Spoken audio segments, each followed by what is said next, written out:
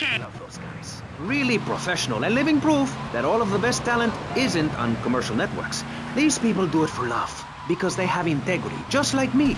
We're back with pressing issues. I'm Maurice Chavez, winner of 5 public radio awards in the Vice City area, including Best Voice. On this show, we take complex issues and boil them down to simple ones so you can understand.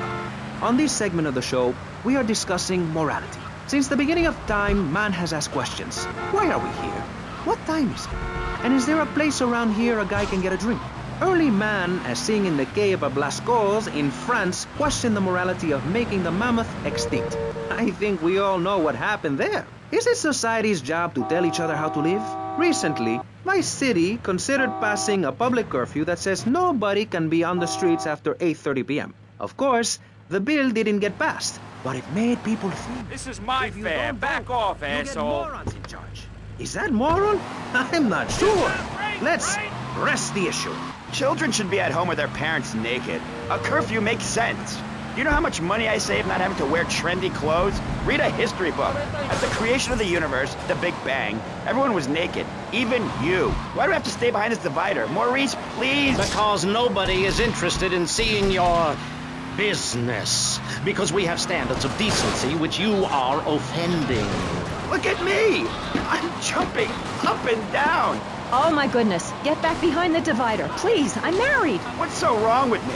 Why do you hate me because I'm happy? Jan, give me a hug. I won't hurt you. And by the sound of things, your husband is doing the same right now with his secretary. No, we've worked through it. He was stressed. It's hard keeping a family together these days. Everyone, take your clothes off and feel what it's like to be free of bondage. Everyone out there in Vice City, take your clothes off. If this is the land of the free, let's start with our pants. Feel the wind from the air conditioning. Oh, a breeze is so liberating. Thanks very much. Now, if you could get back behind that divider, Barry, please. Otherwise, I'm going to have to ask you to leave. Thank you. Now sit down. On pressing issues, we think it is very important to respect one another, to treat each other like we would like to be treated. I want a hug. If you don't like the United States, son, why don't you move to Russia? I don't understand people in America today. They call this a Cold War, but it's hotter than hell. Mark my words, any day now you're sitting in school passing notes and talking about the prom, when suddenly you look out the window and there are Russian paratroopers dropping in to take over. What can you do? Run into the woods with your friends? Call yourselves the Wolverines? Put twigs in your hair and try to beat back the Ruskies? No, you hightail it to Pastor Richard's Salvation statue and blast off into space. But there is a limited amount of space. That's why I suggest anyone who wants the safety and security of your own bunker, give now. Call 86. Come on, get it, quick.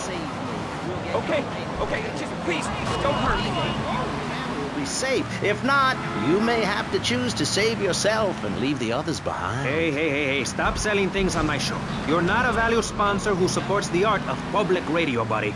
I, for one, welcome our new Russian masters. We can learn so much from other cultures.